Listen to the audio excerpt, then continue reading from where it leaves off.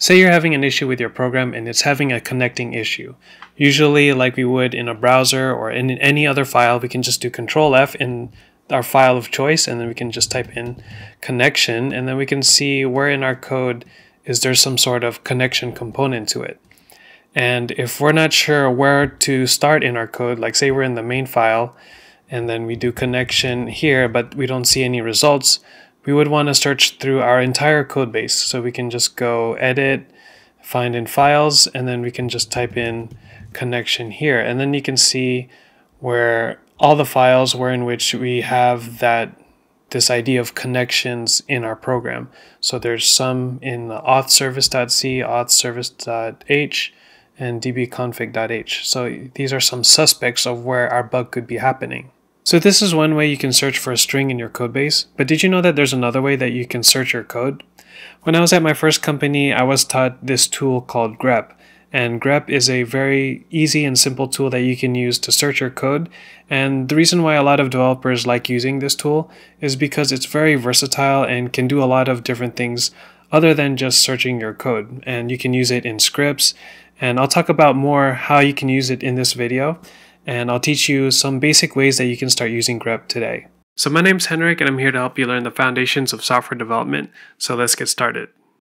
By the way, if you're in the early stages of your programming journey, I've got a special gift for you. It's called my 30-day beginner coding challenge. And it's a guide that will take you from no coding experience to building your first 4 projects. And the best part is it's free. It's a free gift to you. In this coding challenge, I guide you in 30 days to build 4 programming projects. You can find the challenge in the link in the description, and if you download it and pay attention to what it says, you'll definitely learn some fundamental programming concepts that will give you a good foundation to your software development journey.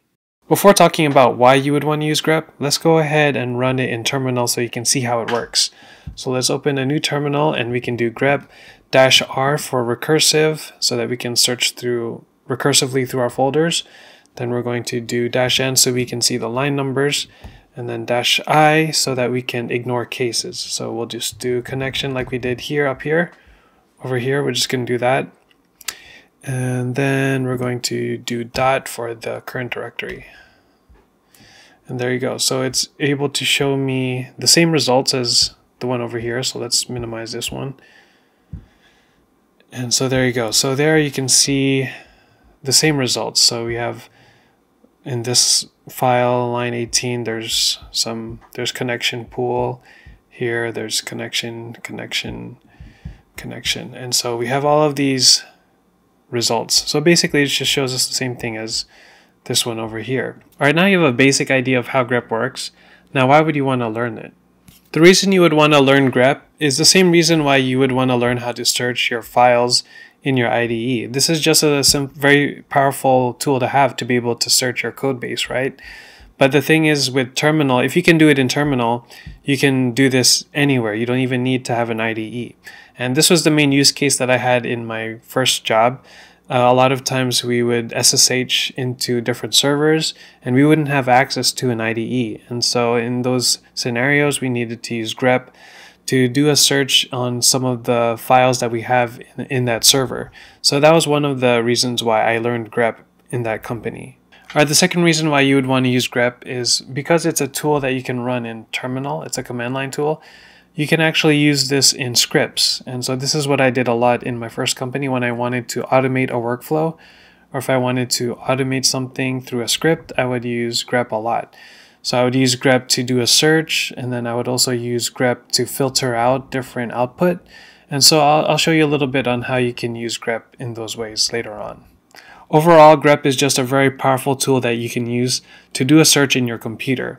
So in the same sense that you found that the find in files functionality to be useful in your IDE, this is useful because it allows you to search through your whole code base. But that's the drawback, is that you can only do this in your code base.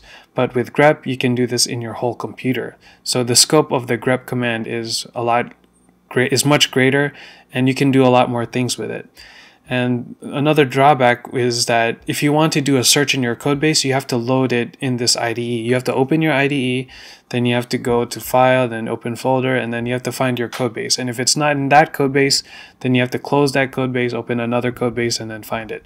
But if you had known how to use grep, then you can just do this command and then just run it in a top level directory, and then just run it, and then you can know immediately which directory has that function. Like say you're searching for a function, you can just run this grep command, put in the function, and then you already know which code base has it. You don't have to waste time opening things up in your IDE. And another thing is this search here is actually, this one will take longer than a grep command. Typically a grep command will be able to do the search a lot faster. So if you have a huge code base, or if you have a huge library and then you want to see if that library has the function that you need, you can just do a grep and then be able to find your function immediately. All right, let's dive a little bit deeper on this tool, and I'll show you examples of how you can use it. So let's go into that example I did before, and it looks kind of intimidating because we have all these options, but let's do the really simple case. So we'll just have grep connection, and then we'll have to specify a directory. So that's the really simple way to use it. We just specify, we just say grep and then the string we want, and then a file that we want to do this grep in. So you can do that, and then you can see already this is where it is, connection. These are the files, or sorry, these are the lines that have that string. But say we want to search not just for connection, that string itself, but we want to ignore the cases. So this is when we would do grep -i to ignore the cases. So we can just type connection like that, and then we'll be able to do a search there. All right, so now we're getting more results. So now we have this line here. This has connections in all caps. This one has connection in all lowercase. And then we still have the results that we had earlier. Now this is really confusing to look at because you don't know which lines go together. Like, are these two lines in back to back in the file, or are they different lines of the file? So this is when you would want to use -n so that we can see the line number. So there you go. Now we can see 13, 14, 15. So we know that these lines are together, and then 17. So we know that there's actually a line in between here. So that's when you use n. And then lastly, what is that R for? That is for recursive. So we want to do a recursive search. So we can do recursive search here, and then we can run it with this file, and then it will show you in authservice.c, it'll specify the file and then show you the line number, and then it'll show you all of the lines that have connection in it. But if you want to do a search on multiple files, then you need to use -r, and you don't need to specify just one file. You can actually just specify it on the whole directory, and then there you go. So now we can see we did this connection search on our whole source directory. If you look at our source directory, we have a few files here. We have a C file and 2 header files. And then we do that, we can run that command, but the connection string is only found in this one file here, this authservice.c file. But if we want to search through our whole directory, our whole code base, not just the source directory, then we need to remove source. So let's remove source. And then there you go. So we did that connection, and now we have service.c. And so we have more results here. Now we have the dbconfig.h, dbconfig.h, and so those are the 2 files that have this connection string in it. And so now we're back to that original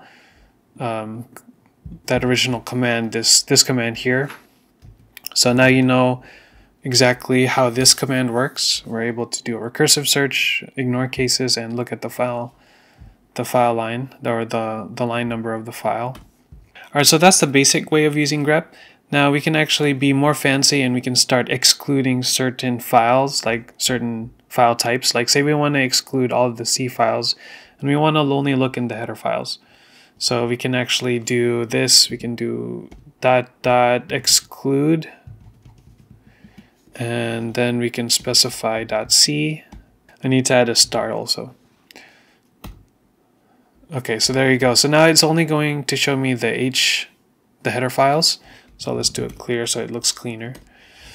Okay, so when I run now that I did this exclude, I'm excluding all the C files. I'm only looking at the header files. So it actually, I can see my results more clearly. It's going to be an auth service.h and dbconfig.h. And so these are the two places where, or these are the two files, the two header files that have that string connection. Now this is useful because say you want to exclude like some out files or you want to exclude some binary files, then you can just do exclude and then those file extensions. And say you want to also do others, like exclude other files, you can just do exclude equals, and we can exclude the header files too. And so there you go. So there's no results now because I excluded the C files and the header files, and those are the only files that have that connection string. Like how we did the exclude, we can actually do include, and we can say that we only want to look at the C files. And say we have a bunch of binaries, we don't, or maybe we have some text files, we don't want those text files to be in our search. So we can just do include star.c, and this will only give us the C files. So there you go. So it's only showing us auth service.c, and so the header files are not in the results here. Now let's go into some advanced ways that you can use grep. So you can actually use grep to filter out some output. So say we use cat to print out the output of one of our files. So say we're going to print out the auth service.c file.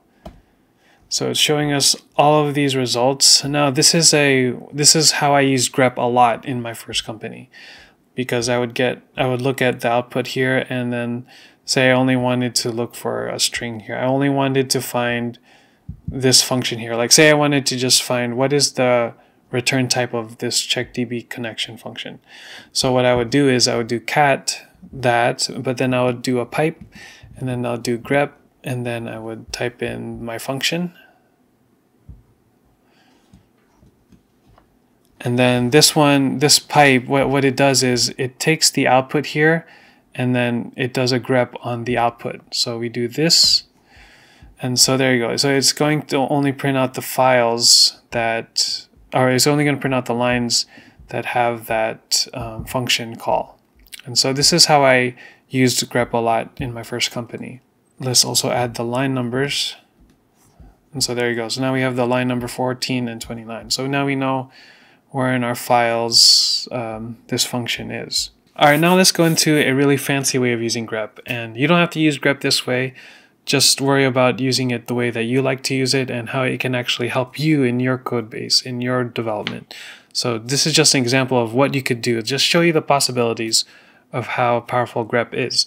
So we can do grep, and then we're going to specify a regular expression, and we're going to say don't output that line. So what we're going to do, we're going to do grep-v, and then we have to do caret ID, and then if we do this, what we're basically doing, and let's specify the file as well. So what we do when you do this is we're just going to print out all of the lines that don't start with ID. And so if you do that, it will just give us the data. So it's not going to give us the header line here. It's just going to give us the data. And just to help you understand this more, if we were to give it like 1001, now it's not going to print out this line here. It's only going to print out all the lines except for that 1001. So yeah, 1001 is missing there. So this is why I did the caret ID. So it's going to print out all of the lines except for the header file, the header line there. And then what we can do is we can do that grep thing where we do grep, and then we can do failed. And then now we only have the one line where it has the word failed in it. And so there's actually two people who failed. There's Bob and Dave who failed. But it's only showing me Dave because Dave is a failed with all caps. So we can just do grep-i and failed, and then it will show us Bob and Dave. And so this is one way you can use grep twice. You can use grep to output the CSV file just to do a quick output. Then we can use grep again to see who failed, or just see only the lines that show us who failed. And then we can also use the -n for the line numbers, so we know where in the CSV file those failed users are. So we have 2 and 4 here. So this is so you can actually string commands, or you can string some grep commands together. And I did this a lot also in my scripts, where I would use grep. I would do grep, pipe grep, and then I would get the output that I wanted. And so that will help me do some analysis, some quick and dirty analysis. So I don't even have to write a C file to parse the CSV file. That would be too much work to write a whole program. I can just use grep to do the analysis for me. I suppose you could use AI to write a C file that would parse this CSV file for you, but why use AI when you can use grep and then just do it in one line? I mean, of course you can do a one line in a command prompt with AI, but then you have to copy and paste that code, and then you have to run the code, compile the code, run the code. But you can just use grep here and just run this one line, and then you can see who failed right away. You don't have to worry about any AI chatbots or anything like that. All right, there you go. So that's a basic overview of grep and why you would want to learn grep and why you would want to use grep. And like I said earlier, I did use grep a lot in my first company because we were using Linux a lot. And so I used grep a lot. But in my second company, we don't use grep as much because we code in Windows. So I do a lot of finding files. But grep is a very powerful tool that I used a lot in my previous company. And I hope you can start using it in your development. I hope you start to use it more in your terminal. It's a really fast command that you can do. And you don't have to worry about all these different search filters in your finding files in your IDE. You can just pull up a terminal and do a quick search. And I hope that it helps your workflow. And I hope it doesn't overwhelm you with all the ways that you can use grep, but I hope it empowers you in your coding development. All right, like I mentioned earlier, if you're just starting off in your programming journey and you don't know where to start, you can download my 30-day beginner coding challenge. And it's a 30-day guide where I teach you how to build those 4 beginner programming projects. It's really beginner friendly, and I go step by step on how to build each one and then go through the tutorials that you need to build each one. So download that in the link in the description. All right, that's it for this week's video. I hope it really helped you out. And if it did help you out, please like, share, and subscribe to the channel. And also comment down below what you found most helpful in this grep tutorial. And if you want to watch another video, be sure to watch this one here. And I'll see you in the next one. Peace.